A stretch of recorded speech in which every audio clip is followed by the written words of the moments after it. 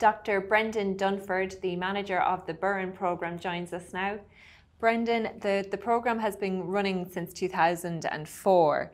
You started off with 20 farmers and you've really improved things and progressed since then. Can you tell us about the programme and how many farmers are involved now and at what scale you're working at? Yeah, it's really grown over the years and nicely and organically. So we started off with 20 research farmers back in 2004, and today we have about 330 farmers who manage about 80 to 90% of the landscape. So it's quite a significant programme at this stage, and it brings about 10 million euros, I think, over the course of the programme will be brought into the Burren as a result into farmers' pockets. So environmentally, we think it's a very strong programme, but economically and socially as well, we think it's making a big change to the Burren landscape. And how is that? How's the average farmer doing from that? You're saying 10 million. What does the average farmer get? And is it a results based? Yeah, so this programme is a little bit different as agri-environmental programmes go. It's very much targeted to the Burren farmer, and it's split into two payments every year. So one payment you get for doing work. So we give every farmer an allowance to do work to improve the environment on his farm. So that could be fixing walls, improving the water supplies, removing invasive scrub. And then we also pay the farmer a certain amount based on the environmental health of each field on the farm. So it's like taking your animals to the market. The better condition your field is in environmentally, the more money you get paid. So farmers on average across the board would get about 6,500 would be the average payment. But because it's performance based, it can be up to 15. So it can be as little as a few hundred or as much as 15,000. Depends on how much work the farmer does, what condition his land is in, and also the size of the farm. At the moment, agriculture faces a lot of challenges in terms of climate change and preserving biodiversity. How is the Burren Programme fitting into that space, and what can farmers learn from it, and what can the country learn from it? You know, we're CAP reform coming down the road. Yeah, I think it's a very interesting question, because there is a lot of change and questioning about farming at the moment and its role in society. We've always viewed farming in the Burren as being primarily about food production. But we also understand that farming is also about delivering wonderful things like landscape, biodiversity, water quality, carbon sequestration, all of those things. And what we've done with the Burren Programme is we've rewarded farmers when they deliver these outcomes. And that's very important, because society really wants better biodiversity, better water quality, a better climate. And farmers, and especially in the Irish context, are the ones to deliver on the coalface.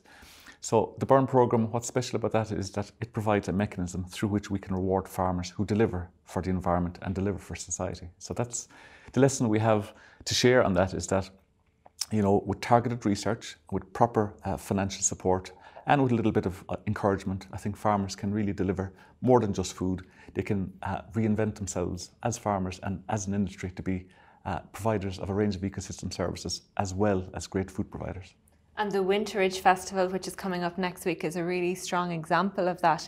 The festival itself, it really, farmers get to see the reverse of what people are used to maybe at this time of the year, where stock are brought in to be housed for the winter. But what's going to happen next week down in Clare? So we have this amazing tradition in Clare and Galway called Burren Winterage system, whereby farmers bring the cattle to the hills in wintertime, and people wonder, well, why would you do that? Well, the Burren is one big tablet of limestone, so effectively it's like an underfloor heating system for cattle.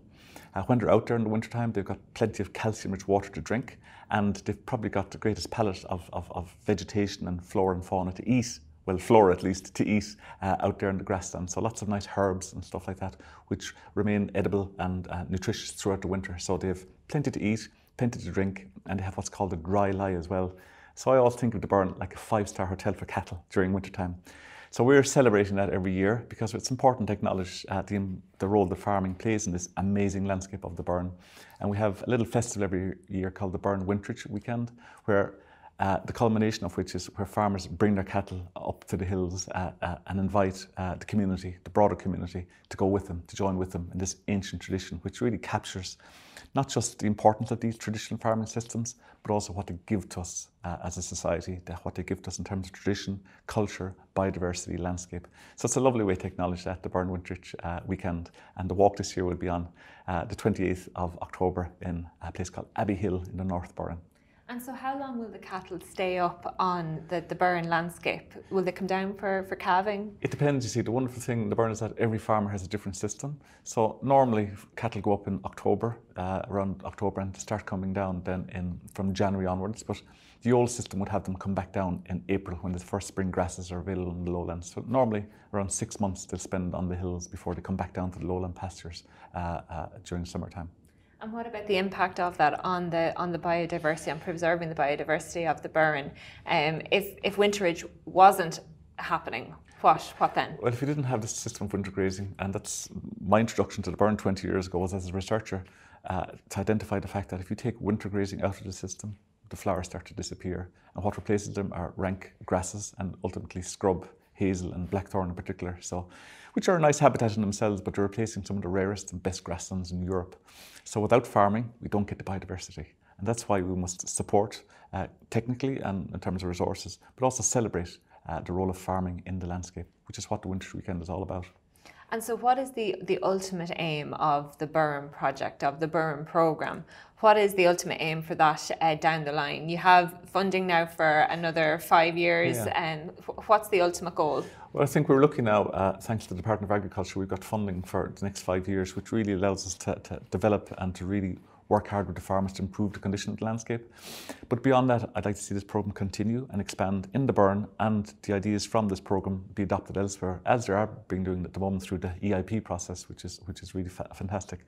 But in future, I'd also like to see the Burren farmers benefit more from their role as custodians of the landscape through maybe agritourism, or through new product development, or through education. I think farmers are the best educators I've ever come across in my life, because they've got such an authentic relationship with the land. They've got so many great stories to tell, and I think they have a role, a new role in society as well, as teaching people about the connection with the land and with nature, because we're all getting so divorced from the land and from agriculture these days. I think farmers can play a role in that in the future as well.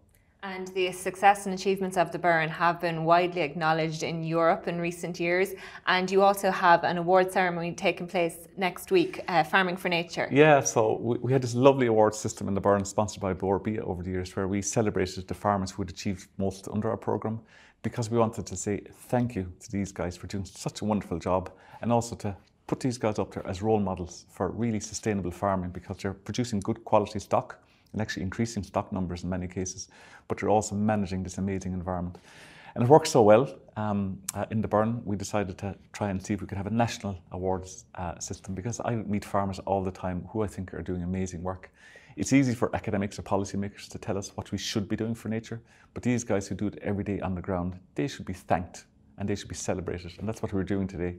And we're also saying that this is what, you know, farming can be like. You know, not everybody is going to be green, environmentally green.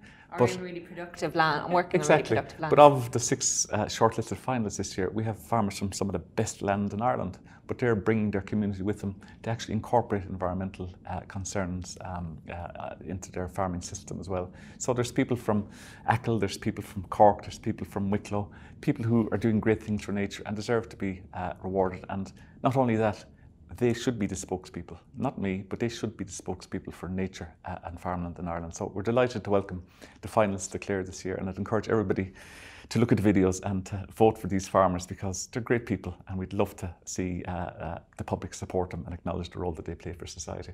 Well, thank you very much for joining us, Brendan, and we also have to say congratulations to yourself, because you were awarded a doctorate at NUI Galway this week, so congratulations to yourself on all the work that you're doing.